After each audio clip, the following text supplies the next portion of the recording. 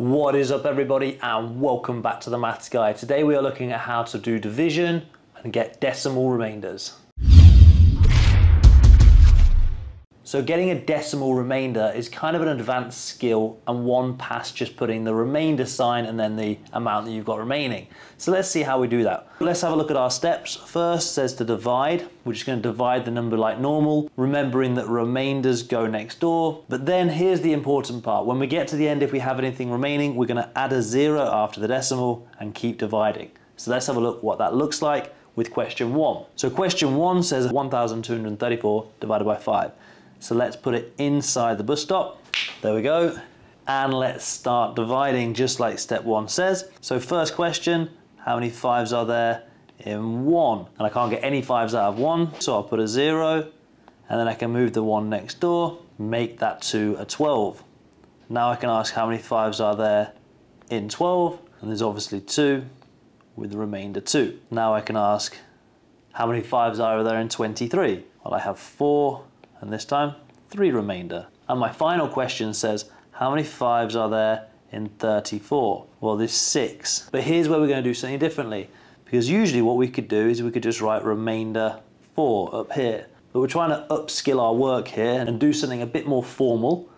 So let's get rid of that. And let's think about what we're trying to achieve. We're trying to achieve a decimal remainder.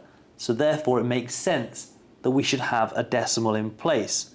So I can put my decimal in place on both lines, and here in my question I can just add a 0 after my decimal. And hopefully what we understand about place value and number is that 0 doesn't change the value of my number. I still have 1,234. In fact, I could put unlimited zeros here and it's still not going to change the number. But for now we're just going to put 1, and I'm simply going to put my remainder 4 in front of it. And now my last question says, how many 5s are there in 40?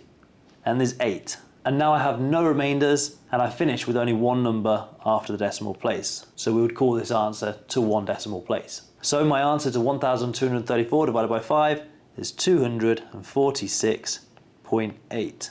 Don't forget that decimal point, obviously really important. Okay, let's have a look at a more challenging one then. Let's have a look at this red chili challenge and let's set out my numbers just like before. There we go. And again, I can simply ask myself the first question, which is how many 8s are there in 5? Well, there'll be 0.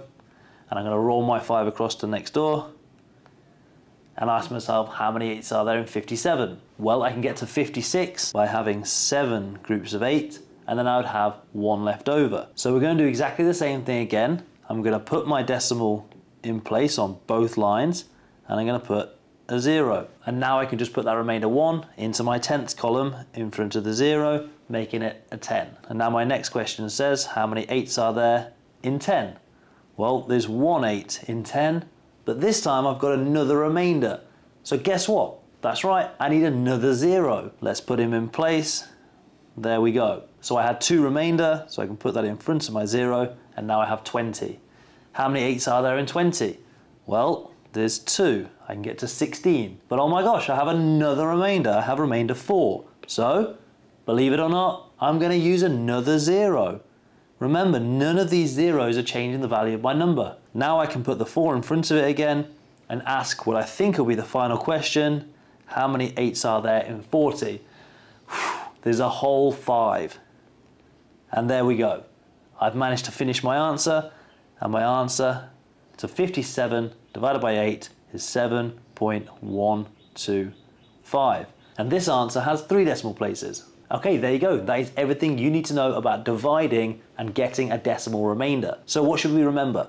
First, divide as normal. And then when we get a final remainder, we can just add a 0 after the decimal, remembering that that doesn't change the value. Keep dividing until we have no remainders, and there you go. You're going to have a decimal answer. Here are 3 questions for you to have a go at. Take your time, pause the video, and see if you can get these answers right. Put your answers in the comment section. And there we have it, guys. Hopefully this video has been helpful for you. If it has, think about subscribing to the channel and check out my website, www.themathsguy.com. See you in another video. But for now, peace out.